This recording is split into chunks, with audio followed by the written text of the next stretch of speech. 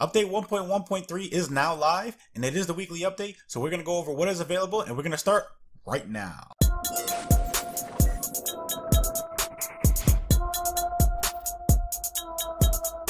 What's up guys, Reckless here, welcome to Guardian Watcher. If it's your first time here and you love Destiny and learning all things about the game, then subscribe and click on the bell, that way you guys don't miss out on anything. So real quick, if you guys don't know what update 1.1.3 is, then I will put an annotation on the top right of the screen, that way you guys can check that out, or when the full patch notes are released, I will put that in the description as well. So it is the weekly reset, and we will start with the milestones first. We have strike challenges, which you need to complete 3 strike challenges. Then we have the Nightfall. This week's Nightfall is the Tree of Probabilities. And remember, there are no longer any modifiers because in update 1.1.3, it is now all about Nightfall strike scoring as well as Nightfall challenge cards.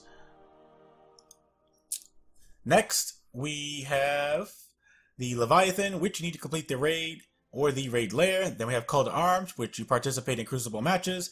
Then we have Clan XP, which you earn Clan XP in strikes, raids, Crucible, or world activities. This week's flashpoint is on Titan, and if you complete the heroic versions of this, you can get it done faster.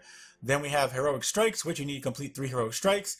And then last but not least, we are allowed to celebrate with New Monarchy. And to celebrate, New Monarchy offers Guardians a legendary weapon. So if you guys chose New Monarchy for the faction rally last week, then they won again for the 3rd time in a row. Congratulations to New Monarchy. So let's see what Tess Everest has this week at the Eververse. We are going to start with the wonderful emotes. We have the Odd Dance.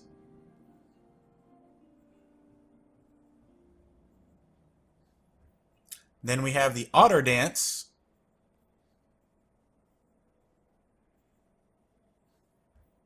As for ships or vehicles, we have the Twin-Tail Locust vehicle for a speeder. This is pretty much just another reskin. Then for the ship, we have the Bassanio. And this pretty much looks like a dumbed down version of Osiris' ship.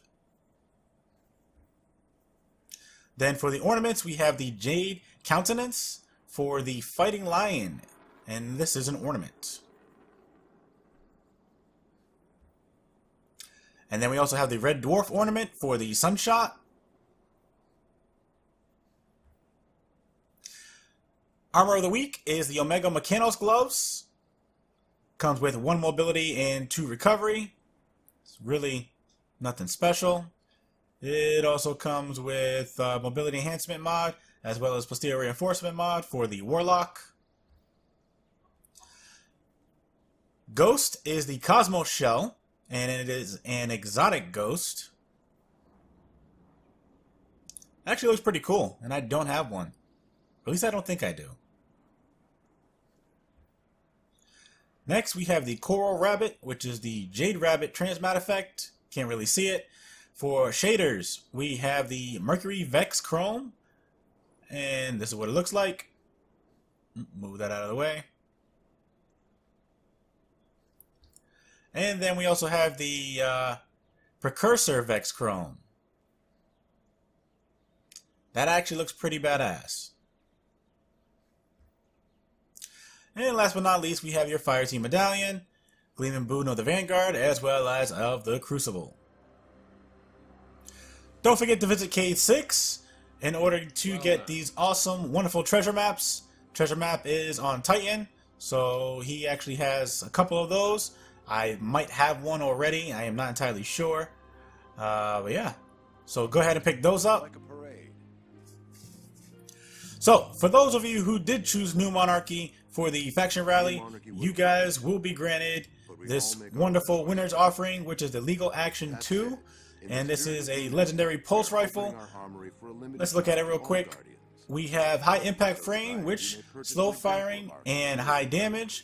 This weapon is more accurate when stationary and aiming down sights. Then we have GB Iron, SC Hollow, as well as LD Watchdog. And then we got Accurized rounds, high caliber rounds, and last but not least we have Rampage, which kills with this weapon temporarily grant increased damage and it stacks up to 3 times. Looks pretty cool. for the most part. You can put whatever shaders you want on it. Oh yeah, baby. I'm getting that one. Unfortunately, if you did not actually choose New Monarchy, then you are going to have to pay a low, steady price of 5,000 Glimmer for this Betty. As you can tell, I didn't pick New Monarchy for my Warlock, but I did pick New Monarchy for my Hunter and my Titan. So let's go ahead and spend 1,000 Glimmer for both of those. So we are on my Titan right now, and we are going to go ahead and grab that wonderful winner's gun for 1,000 Glimmer. And here we are on my Hunter. Monarchy stands triumphant today, thanks to the efforts of our valiant guardians. And if you guys enjoyed this Destiny 2 video, feel free to watch these other 2 videos. You never know, you just might like them. And if you do, leave a like, share them, and then come back for more, because you know you want to. Thank you guys for watching, and remember, less guns doesn't mean less crime. And I will see you guys next time.